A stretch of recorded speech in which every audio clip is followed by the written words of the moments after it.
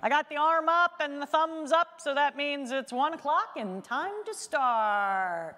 So thank you everybody for coming out. Thank you everybody for tuning in at home. Today is all about signs of spring. I know, according to the calendar, it's not spring, but tell Mother Nature. I think she's been thinking it's spring since January when we had a 70, 60 degree day. Just like today outside, it's about 58. I don't think it went below freezing last night either. So I'm gonna take you through birds and plants and trees that tell us spring is here. You know, there was a time when it was the robin who told us that spring was here. You know, all of a sudden, at some point in March, you would see a robin and you hadn't seen them all winter long. Well, that's not true anymore.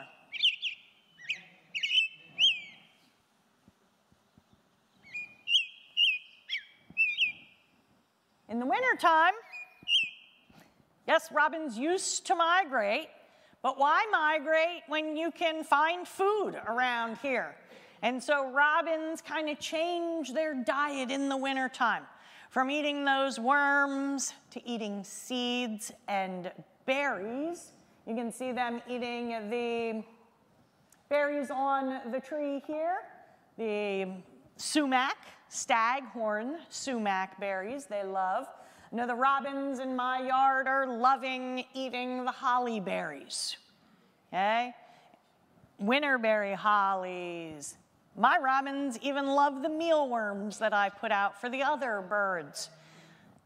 Hey, it beats flying 2,000 miles down to South America because during migration, well, not every bird survives flying migration in one way or the other. The thing that really is becoming the sign of spring, if we think about the robins, it's when you see the flock become pairs. So as they start pairing off, as they start chasing the other ones away, as they start singing more and courting more, that's when you know it's spring, or that's a sign of spring for us.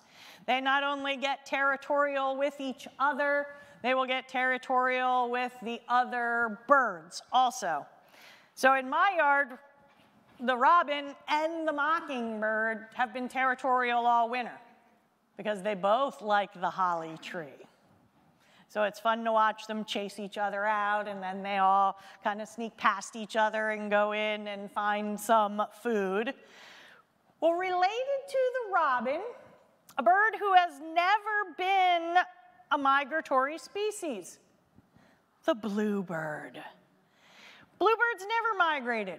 Okay, occasionally we would get some from New York, New England, who would come down here to visit, because you know they still get snow up there, even this year especially.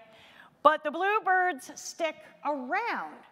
Bluebirds also, you will see flocks of them, oftentimes huddling together in the boxes that they're gonna nest in, oftentimes just hanging out. I love the winter. I'll have 24 in my backyard. You know, and if you, did this one have it? Yes. A bluebird with a little bit of snow on the ground is definitely one of the most beautiful things to see. Wait, and I haven't seen that in my backyard all winter, because there has been no white stuff in my backyard all winter long. But the bluebirds have been there. You know, they know that this girl puts out those mealworms for them. Okay, I'm looking for the sound of the, here it is.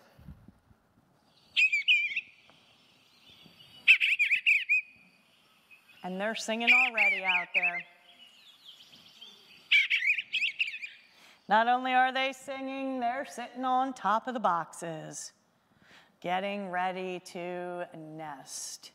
Okay, you have the brighter colored male over here, and then the more dull slate blue, lighter chest. If you notice, they look similar to robins. Well, they're related to robins.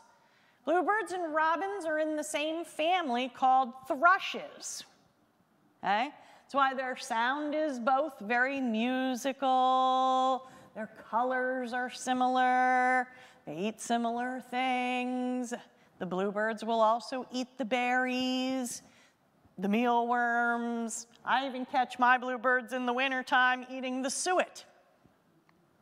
Every bird needs that extra fat from the suet, whether it's vegetable shortening or beef fat. They'll eat that also. The peanut butter, they need that. So now they're getting ready to claim those boxes, and they're also pairing off individually. One of the other signs, of course, of spring, which would have been last month. Well, tell that to the groundhogs that live in the county park, because even in January, I saw them. Did you? Oh, they didn't hibernate this year. Okay, they took a rest. They took a rest. And then they poked out of that hole because it has been so warm this winter, and they can find the food. Just like the birds migrate to find food, groundhogs hibernate, well, because there's not much food in my garden for them, you know, or anywhere else out in the grass. So they're going to hibernate. This year, they came out, like I said, I saw them in January roaming around, and they were finding food, okay? So for me, a real true sign of spring in most years, because we go from cold at night, cold in the day, to cold at night and warm in the day. Maple sugaring, okay? We could have been tapping the trees all winter long. No, that wouldn't work because the trees really need that cold. So now is the actual, what should be the sugaring season, when we have alternating night, cold at night, warm in the day. And we're doing it out at the county park. We have to. We're here for education, not for making syrup. So, and that's a good thing this year. There's not going to be a lot of syrup made in the state of Pennsylvania with our temperatures that are really not alternating right now. And the trees are starting to put their leaves out, which is typically the end of the sugaring season. So this Sunday, from 1 to 4, we will be out at the county park making our syrup, where you can stop by at any time between 1 and 4. It's a free program. You can see us teaching people about boiling the syrup, tapping the trees. And if you stop out between 1 and 4, you can go to all the different stations, but you'll definitely want to make sure you get to the last station in the tour, because that's the candy station. That's where I'll be. Last Sunday, when it was extra warm, we had over 600 people there. Lisa stood at the stove making candy from 12:45 to 3:45. Okay, I walked this way and I walked that way, and finally at 3:45 I walked out from behind the stove, took a few steps, and then came right back because more people were coming. So at that event, like I said, it's free. You can just drop by, walk around for a half hour or an hour with the tour, or you can just stop by and buy Pennsylvania maple syrup from our vendor who comes from Tioga County at Patterson Farms. So this is the last public day this year until next year, the last weekend in February and the first weekend in March. That's typically when we have our alternating cold nights, warm days. That's why we do it then. But we'll make it look like we have lots of sap out there. There will be stuff cooking over the fire. So maple sugaring, a true sign of spring. Another true sign, and this has already happened, because owls will lay their eggs in January. And the baby owlets by the end of February and mid-March are hatching. So here we have the great horned owl, our classic hoo, hoo, classic hoot owl, nice and camouflaged, great feather tufts on the top of their head. And those baby owlets will be in that nest for a good 2 months. So right now's the time of the year where mom and dad are extra busy at nighttime, out there looking for food for the young. If it's not a great horned owl going, hoo, hoo, hoo, hoo. I was like, what happened to the picture? Okay, it's back. Could be our dark-eyed owl, who is the barred owl, for the bars and the stripes. And they're the ones who say,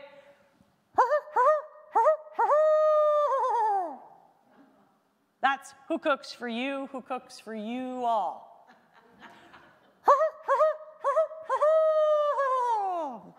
That's the barred owl, because I know, now's not the time of the year you want to open up your windows late at night, although I'd like to, because I want to make sure I'm not missing out on any of those nighttime sounds.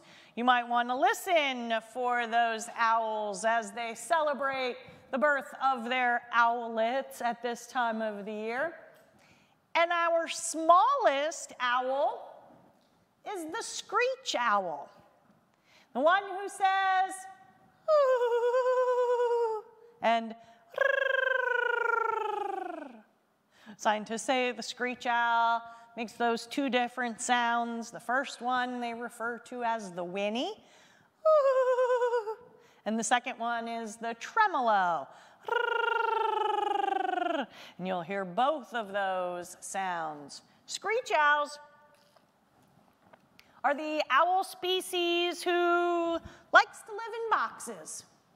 So a little bit bigger than the box you might put out for a bluebird, a 3-inch entrance hole, and a little higher up. A bluebird box is good at about 5 feet off of the ground. The owls like to be about 12 feet off of the ground, okay? None of these 3 owl species throughout the winter, whoops, wrong way. None of these owl species throughout the winter would have been building their nest. Owls don't carry sticks and build nests.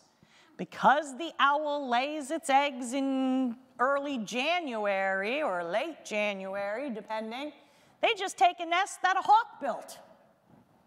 And that's the advantage of being the first bird species to lay your eggs. You get the easy way out.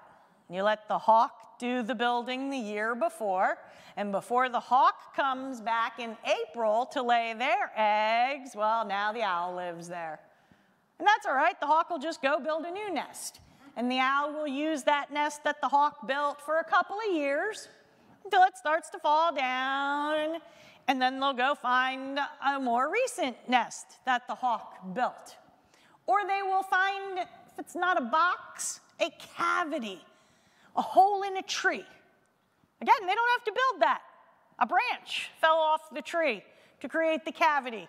Or maybe a woodpecker lived in a hole in the tree for one season, and then the owl will move in. Now, in January and February, you will see this bird carry sticks to their nest, the bald eagles. And around here, bald eagles typically lay their eggs the last week of February, the first week or 2 of March. Hey, that's where we are right now. So they should have been or are laying their eggs, okay? A couple of local nests. If you were to drive by a local nest, you'll know that an egg has been laid because there will be either the male or the female always sitting in the nest once the egg is laid. And like the owls, the eagles will lay 1, 2, 3 eggs. Owls could lay 4 or 5 even. Eagles typically stop at around 3, okay? But when they lay their eggs, they might, just like the owls, the eagle will lay 1 egg maybe on Monday, and she might not lay a second egg till Wednesday. She might not lay the 3rd egg then until Friday. And for that reason, they will actually hatch on different days.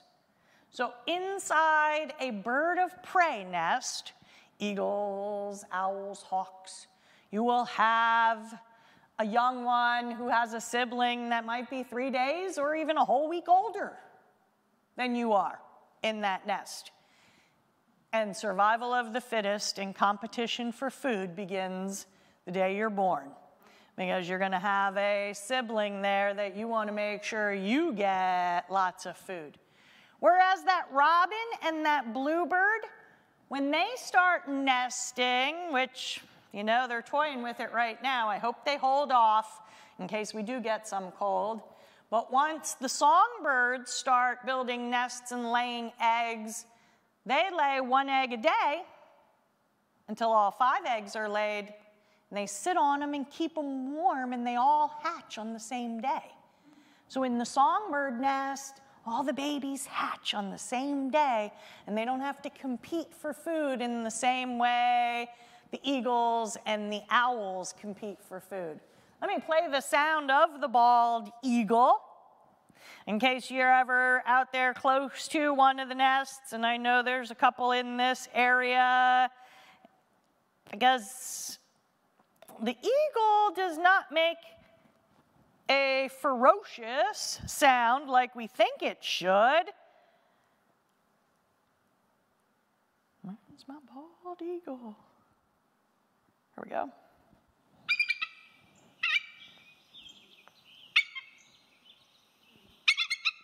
I think they sound more like a seagull. Okay? Well, they're a fish-eating bird, so it kind of makes sense that they sound a little bit like a seagull. But oftentimes people will think this sound is an eagle. Let me play this high-pitched. That's not the sound of an eagle.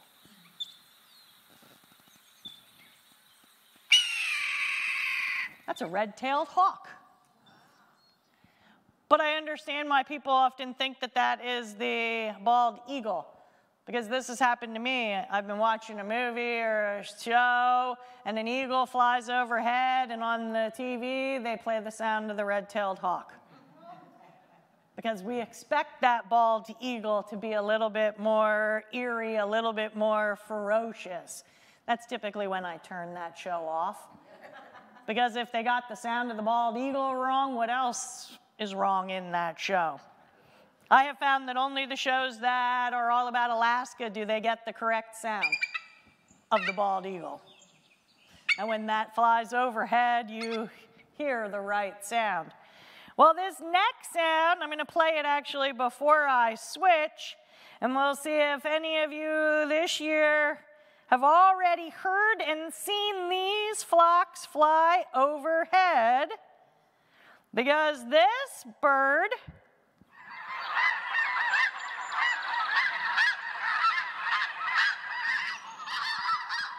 came a month early. It was really interesting. I got back in, it was January, it was the end of January. I got three text messages on a Saturday, Sunday from different friends. There's 1 million snow geese in Centerville. And I don't know why all my friends were in Centerville that weekend, but whatever. And that's where all those snow geese were. And normally the snow geese don't show up here until the end of February, and they all like to go to Middle Creek. Yeah. This year, they have been in every open field. Have you all seen any right around here? Over in Lampeter, on Lampeter Road, that pond, that field, they've been all over. They've been everywhere because, well, everywhere the ground is thawed. Little blades of grass are coming up already. That's what they're looking for, and the value of the pond is the water source. So they don't have to go to Middle Creek where the reason they like Middle Creek is the lake doesn't always freeze over, and there's all those little shoots of plants coming up. I read in the paper that Middle Creek has peaked already. There are less snow geese up at Middle Creek this year than there have been in a long time. And part of that is because they're all spread out. That weekend that several people sent me a message saying the snow geese are here. It was a couple of days after tornadoes down south. So the weather, we have to think about the weather down in the south that could have pushed them north faster. And then when they started coming further north, realizing, oh, look at all this fresh grass we can eat. We're staying, you know?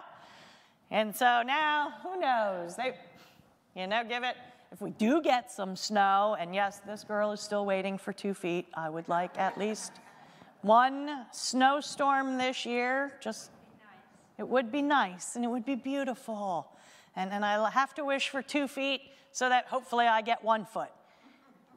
Or just a little bit, I'll take right now. So don't everybody rush up to Middle Creek, because now there's some there, so if you want to go and take a look, because there's nothing better than hearing the snow geese or seeing them rise and fall. And if we don't get the real white flakes, it's fun to see the white birds reproduce that.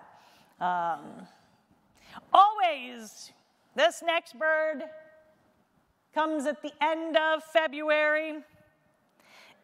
The red-winged blackbird. It is always a sign that we'll be maple sugaring in the sugar bush, and all of a sudden you'll hear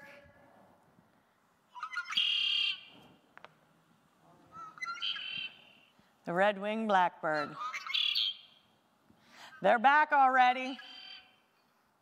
The red-winged blackbird, I wanted to check just 2 weeks ago. I was like, are there any red-winged blackbirds? They like to be around water. They love their cattails to nest on. So I went over to an area in the park where I know they always nest, and I hadn't seen any, but I played that sound. And I saw 3 males right away. Oh, because you make that sound of the red-winged blackbird, and of course that's the male. That's the female. She's all camouflaged. I did not see a female.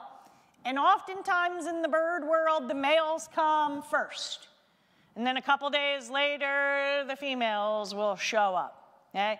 The females may have already been there. I just didn't see any. I played that sound of the male, and whoop, 3 males popped up and put their wings out. I was the intruder. And they were trying to tell me to get out of their wetland. They probably, because birds do this, they return to the same place they nested the year before, or they might have been born there last year. And now they're coming to raise their own young there. So the red-winged blackbirds, always a good sign. I'm sure in the wetland here, you all have them out there. Anyone see or hear any yet this year? Have you? So yeah, that's good that they are here also. Now, in the next couple of weeks, we will get another bird of prey who will start nesting. And this is probably one of my favorite birds of prey and my favorite story about a spring nesting bird. This is the peregrine falcon. The peregrine falcon, who was actually, back in the 1940s, extirpated. Not extinct, but none of them lived in Pennsylvania. And that's what extirpated means. It means they are extinct in one area. There were still peregrine falcons out in the Midwest, but not in the state of Pennsylvania. And around 1991, a pair came to Harrisburg. And they nested on the ledge of the building. See, typically they nest in ledges of rocky outcropped areas. We now have several pairs that nest year after year under bridges. But this pair is my favorite. because they chose a special building in Harrisburg, the building where the office of the Department of Environmental Protection is. They knew exactly where to go. That building is also called the Rachel Carson Building. And of course, Rachel Carson is the one that in 1963 wrote Silent Spring, telling us how we were killing not only peregrine falcons, but the bald eagles and every other bird by using DDT and other chemicals and stuff. And the problem back in the 60s, when there were no peregrine falcons here, the ones that were migrating were going down to South America where they were still using those horrible chemicals, and so they were unable to reproduce. Well, there is a webcam that you can look at, and you can watch from the time those eggs are laid here in March till they hatch in April. You can watch as they develop and grow up and stuff. It's a great webcam. They now have, I think, 4 or 5 webcams on the same pair, so you can watch from every different angle of it, from far away and closer together. So the peregrine falcon is one of those wonderful success stories of us cleaning up the environment and them being able to survive. I forget, a few years ago, someone from the Game Commission had told me that they were aware of about 11 peregrine falcon nests on rocky outcrops. So really getting back to their roots, getting back to where they should be nesting. But hey, buildings and bridges make a great place also. When we think about birds, we have to think about a few waterfowl, like the prettiest duck, who does still migrate. You know, you'll see mallards all winter long. We'll see some mergansers who come here just in the winter time. But soon we will see the wood ducks return. Oops, that's not a wood duck. Clearly, this is a woodcock. That's the beep, beep of the woodcock. Clearly, she didn't put her glasses on to hit the wood duck that's right above the woodcock. There's the wood duck. Not a quack quack, but a high-pitched kind of call. Wood ducks are our duck who must also live in a cavity, a hole, either in a tree or in a box. Let me ask, do you all have any wood ducks boxes in your little wetland area? Yes? Okay. Soon you might. Okay, that's good. And they will also use natural cavities too. Okay, so they might nest in your box. Don't be disappointed if none of them nest there. Hopefully that means they are finding those natural cavities. So wood duck soon. Blooming right now. How many of you have seen flowers recently? If you walk in this building, there's some beautiful crocuses out there in the flower beds. Let's take a look at the very first wild one to come up. Skunk cabbage. Okay? Some of you and a lot of people are more familiar with the greens of skunk cabbage because that's what you'll see all summer long. Here in February, this is the actual flower. So that's the hood. Okay? One reason skunk cabbage can bloom, and it can bloom when there's snow on the ground, is that deep inside where the flower is, it could be 85 degrees. If there's snow around that skunk cabbage, it'll melt the snow. And yes, it does smell like a skunk inside. Actually, I find and think that it smells more like a rotting animal, more like death. But that's because beetles love that smell. And beetles are the ones who crawl in to pollinate the skunk cabbage. But if you don't see the skunk cabbage in February, By the time March rolls around, this beautiful purple flower goes back down into the ground. And as it goes down into the ground, up comes the green leaves. And that's why most people in the summertime think skunk cabbage is just the green leaves.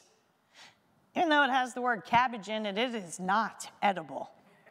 It is poisonous. Okay, the plant is kind of telling you it's poisonous by the way it smells. Okay, if it smells like rotting animals, don't eat it.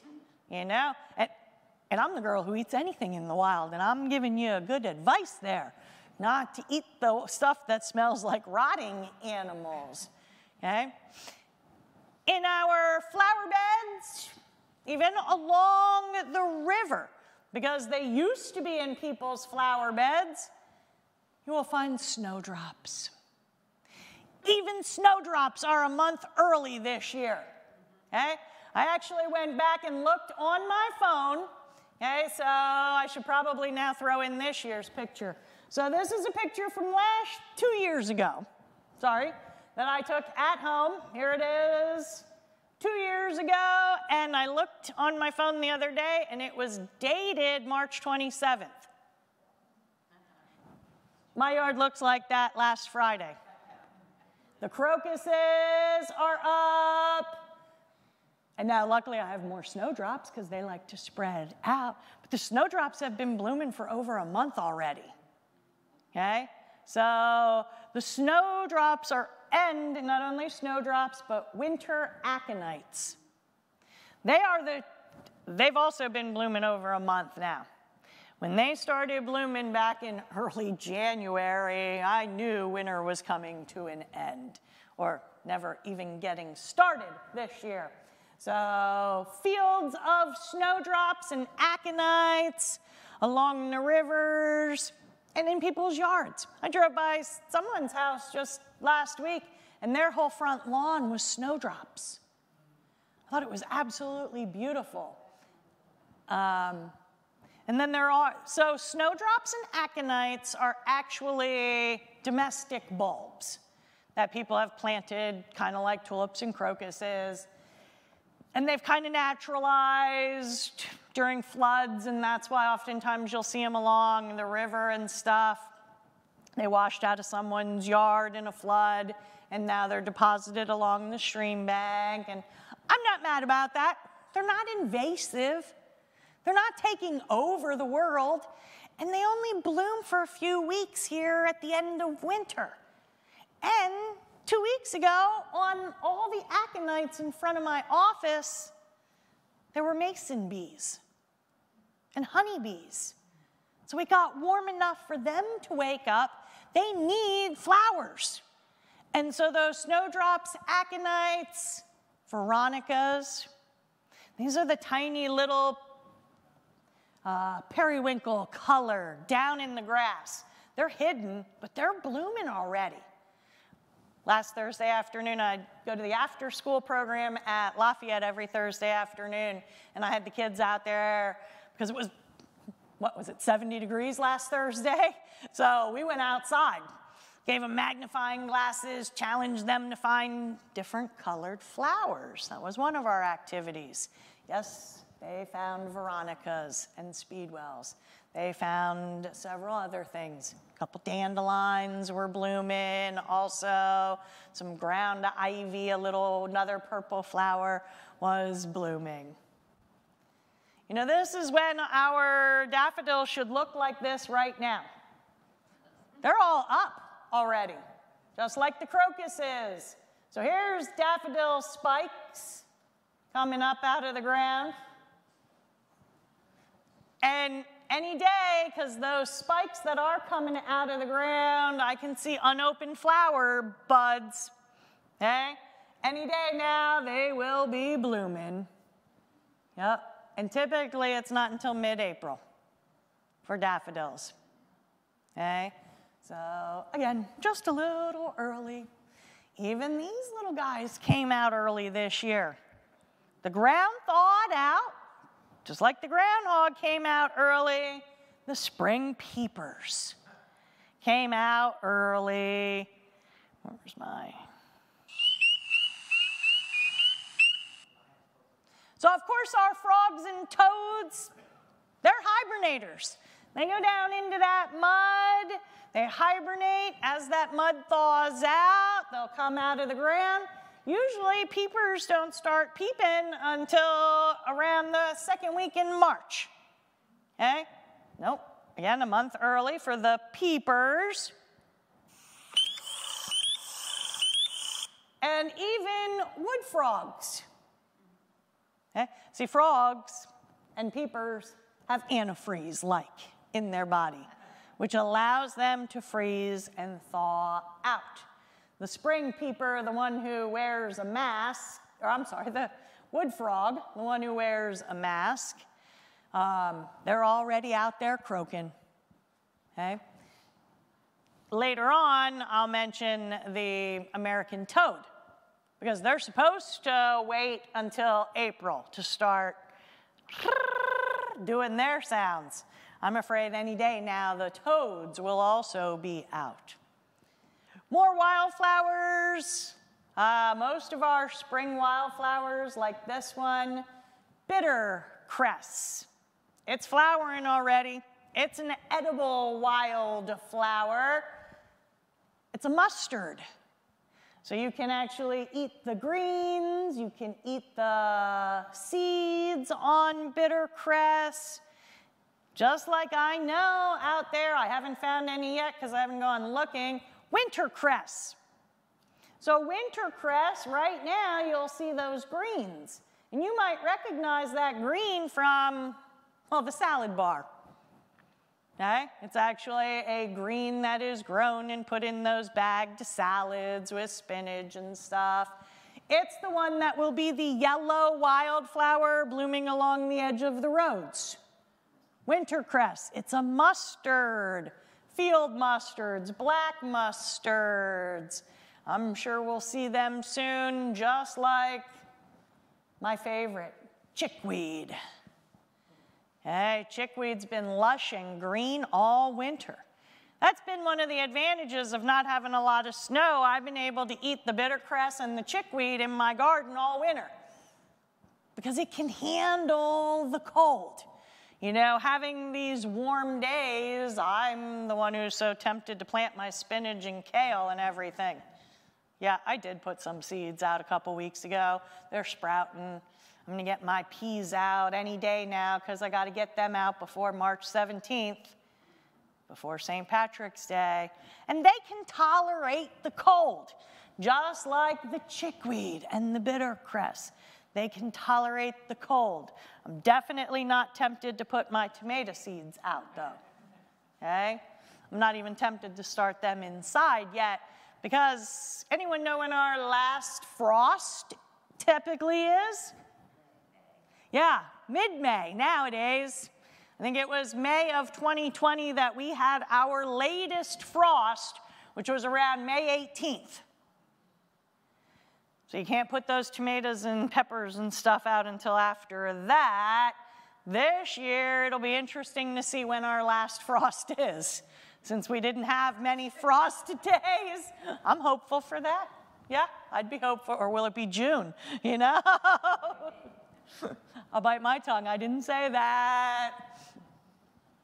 Hepatica is one of the first woodland wildflowers. Now, our spring ephemerals, our spring wildflowers are in the woodlands. So hepatica is going to start blooming real soon because the woods, in typically the end of March and April, are warmer than the fields and meadows because there's no leaves on those trees. And so our woodlands, with the decay of the leaves, will warm up quicker, and our plants like hepatica will start blooming, okay? Out in fields, well, how many lawns have onion grass everywhere? And that's about the only thing growing in those lawns. Of course, those long, skinny greens are the onion grass. They're edible. you know, free onions and the lawn everywhere, they will eventually get a flower, a little purple flower. But most of them don't ever get a chance to get that purple flower because I know the lawnmowers are coming out soon. You know, I was actually the other day or Thursday, when it was 70 degrees, I was surprised the guy across the road and up a ways didn't have his lawnmower going. Because I was kind of thinking he might, you know. I'll wait. A non-native invasive celandine. You can see all that yellow. I have seen the green leaves already. Right out there in amongst the grass are these waxy, shiny leaves. I know that means the celandine flowers are coming. And growing all winter long, another one I was happy to have in my garden and in the edges of woods, stinging nettle. Ah, yes, it stings, yes, it hurts, but it's delicious. And it's been growing all winter long. Again, it's a wildflower. It can tolerate the cold. And I love picking it, boiling it, eating it like spinach, or making tea out of the stinging nettle. You know, you got to find that appreciation for the thing that most people don't like. Okay? And I try to do that when it comes to plants and some animals. But stinging nettle I love, and oh yeah. You know, they're starting to flower. So if you're someone who likes to eat the leaves of dandelions, you better start now, because you want to eat the green leaves before the flower blooms. And I was out walking around this morning in the field in the park, and I came across 6 dandelions. So, yep, our fields are going to be covered. Usually, it's the end of April, okay? Around Earth Day, April 22nd. They're going to be a lot earlier this year, so get out and gather those dandelion greens and make some hot bacon dressing to go with them. Because if you do that, then I know you're definitely a true Lancastrian. Because we take our spinach greens and our dandelion greens and we add that wonderful hot bacon dressing. And while you look down on the ground for those dandelions and the greens, don't forget to look up at the trees. So when I mentioned earlier about maple sugaring and making that maple syrup, the maple trees are starting to leaf out and put out their flowers. My silver maples have flowers, full-on flowers like that. Actually, that's a silver maple. Full-on flowers. Here's the buds. And when the wind blows, I mean, I can look up and see those flower buds up in my silver maples. But when the wind blows, I can see them down on the ground now, too. The unfortunate thing is there might not be many seeds this year. So the other day I was like, well, I'm not sad about that in my yard. Because those seeds then, I just pull little tiny silver maples out of my garden and my flower beds. But the birds need those seeds to eat. But more importantly, I'm more afraid of when the orchards start flowering. There are ornamental cherry trees flowering right now, okay? When Cherry Hill Orchard flowers this week, next week, and then we do get a cold spell, we won't have fruit this winter. That's the scary thing when it comes to trees flowering too early. The cherry blossoms in DC typically bloom around April 5th. It was last week or the week before that Al Roker early in the morning said the peak is going to be March 5th. Today they adjusted that this morning. I heard on the Today Show first thing that now the peak should be around March 15th to the 20th in that area. It's still early. And they also followed that up with, well, we're not quite sure, because if we get 2 days of 70 again, that's going to speed that peak up again. Okay? Having multiple days of 60, 70-degree weather is what's causing those trees to open. A friend told me a couple weeks ago that all the forsythia in their development was blooming. Okay? We have a forsythia outside of my office. I looked at it this morning, and the buds, you can see the yellow. Can't see the actual flower yet, but it's coming. You know, just like it was this morning when I was driving through the city that I was like, cherry trees everywhere in the city are blooming. Okay? So, a few concerns. This one, though, the oak trees, they haven't started blooming yet. I'll let you know when I start sneezing. Okay? It's the oak tree, if you notice, does not have a pretty flower. So it relies on the wind to spread the pollen. This is all the pollen, the catkins. So when the wind blows, the oak pollen goes to the other trees in order to make the acorns. Okay? Pine trees also rely on the wind. Here's the white pine tree in order to make those pine cones, and that's when I will really start sneezing. Anyone who has allergies, once the pine trees and the oak trees start spreading their pollen, we sneeze. The other trees with flowers, they rely on the insects. Okay? So the lilac typically should wait until late April, Easter, right? That's when lilacs bloom. The same with the red buds. Now, I haven't noticed any red buds opening yet, but I'm sure they will also be early. The red buds, the end of April, you're going to see those beautiful purple flowers there. Just like locust trees. It'll be late April that you'll see the flowers dangling from those trees. The leaves will be real small when all these flowers start, or all these trees start getting their flowers. Now, one of the animals who will return at the end of April, the smallest and mightiest bird, the hummingbird, loves the locust flowers, loves the redbud flowers, and even the tulip poplars. The tulip poplar, of course, is a tree.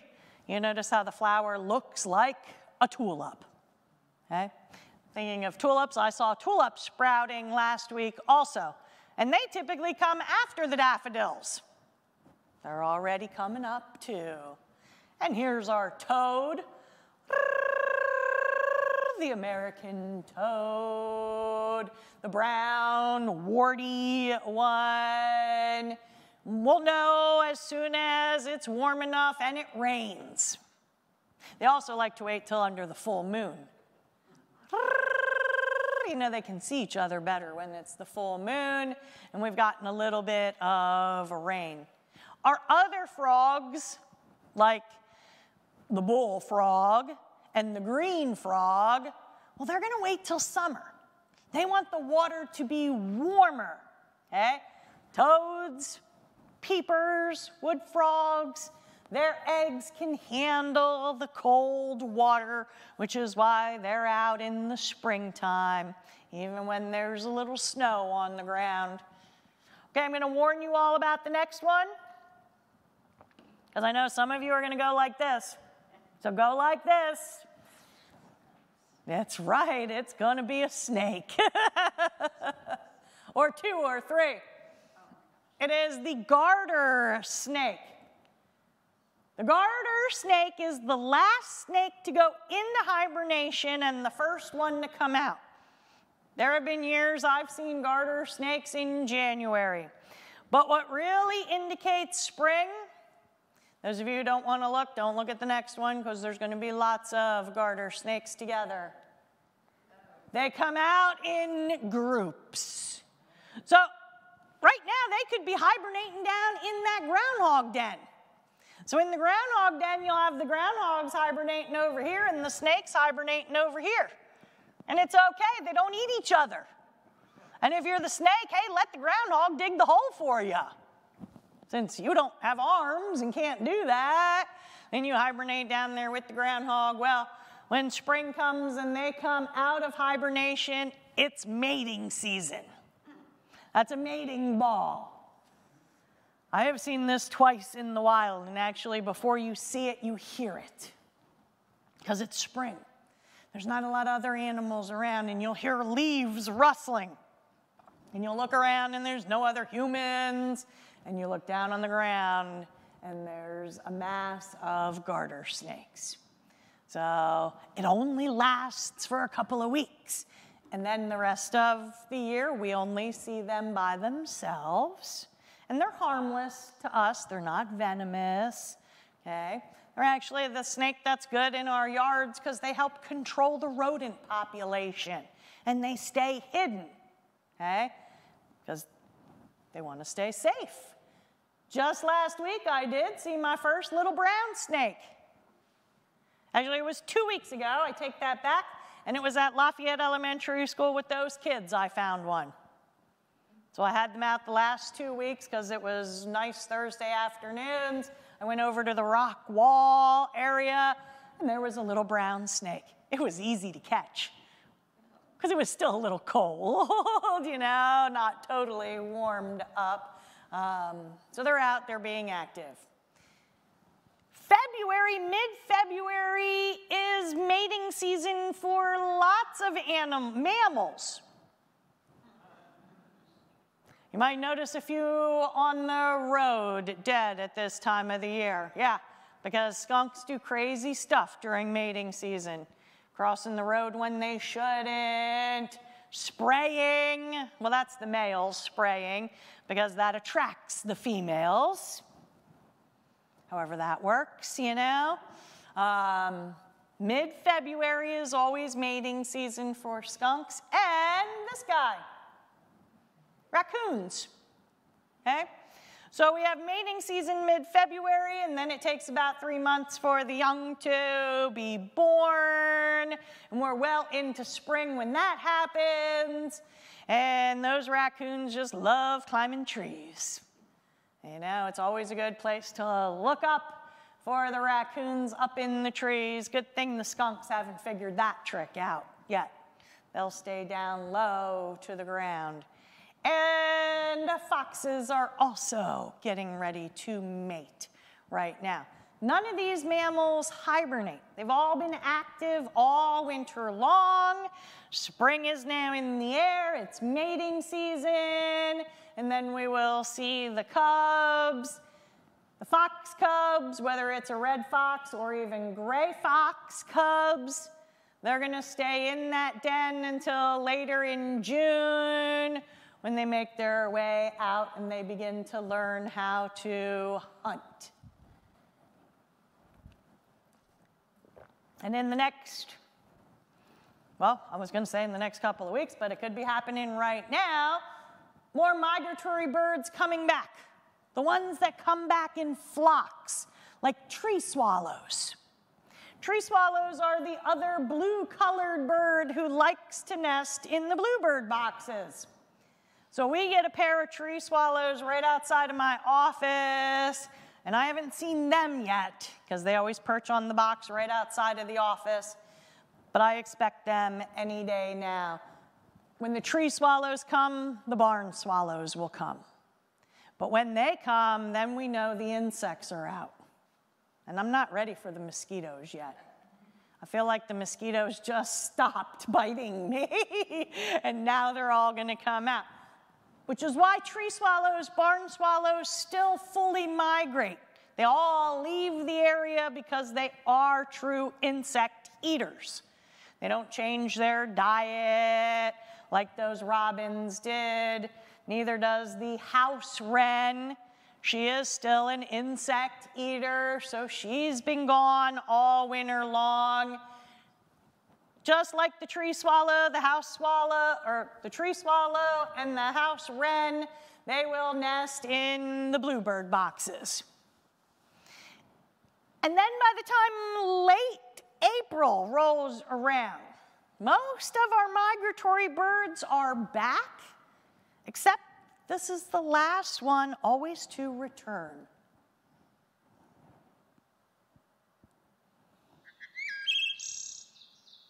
One who sounds like a flute, the wood thrush. And if you recognize the name wood thrush, remember the robin and the bluebird were in the thrush family. They are related, but wood thrushes still migrate. And by the time they come back late April, first week of May, I might be out there with a school field trip, and I might have a bunch of third graders with me in the woods, and all of a sudden, I'll hear one. It doesn't matter if we're learning about trees, birds, wildflowers, everything stops. And I make those kids listen to the wood thrush sound. And then I play the sound because to me, the wood thrush kind of indicates that all the birds are back by now, okay?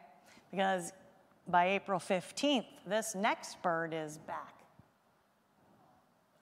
The hummingbird.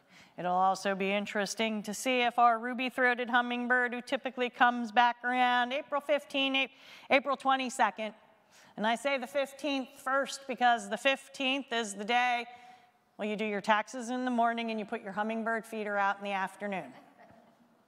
And then you're ready for when the ruby-throated hummingbird comes back around April 22nd.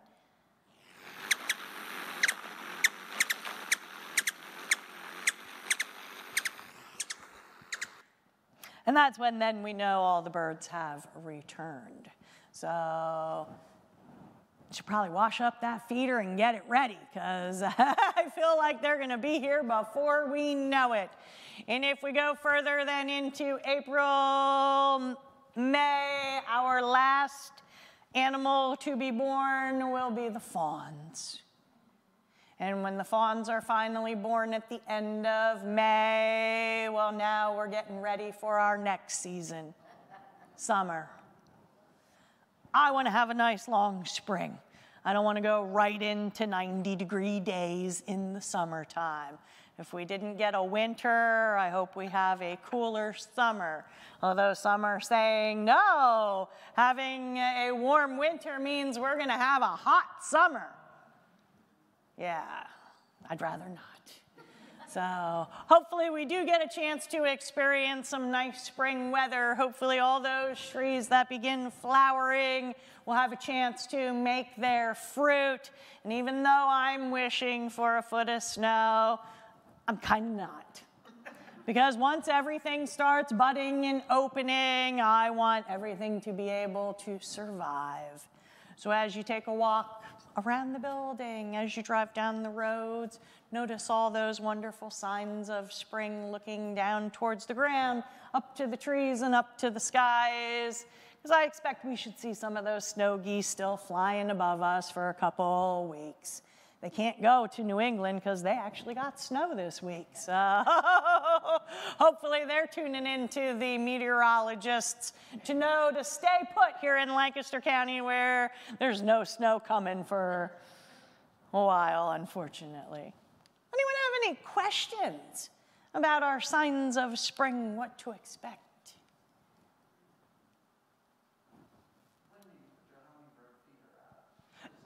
April 15th. Yep, mid-April.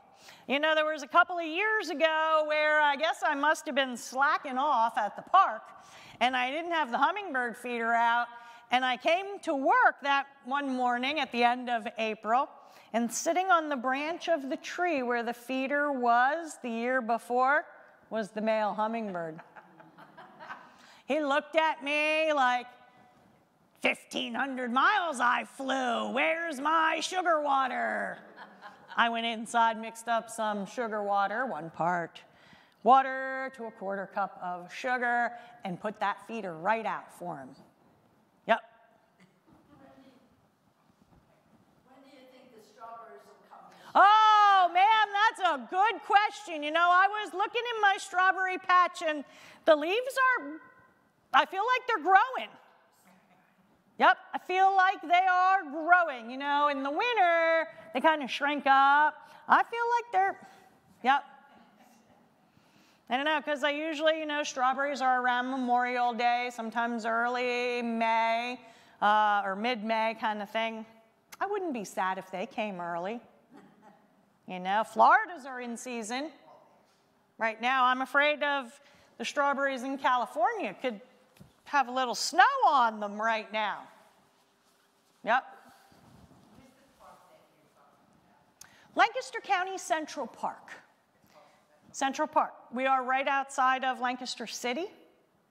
If you're in the city coming out Prince Street or Duke Street towards Willow Street, towards Kendig Square Shopping Center.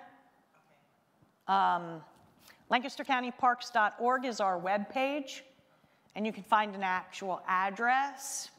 And if you want to come to maple sugaring, just come to any entrance of the park, and I have signs up with arrows, maple sugaring, turn here. And that will take you right to the pavilion. You're welcome. A lot of people come out to maple sugaring every year. They've come for years and years because it's what you do in the end of the winter. You know, it's just a good spring outing. Last weekend, you know, having over 600 people there were people just out in the park walking their dog or driving through because it was a beautiful day, and they ended up at sugaring because we were there doing it, and why not? Well, thank you, everybody, for coming out. I see you all next month.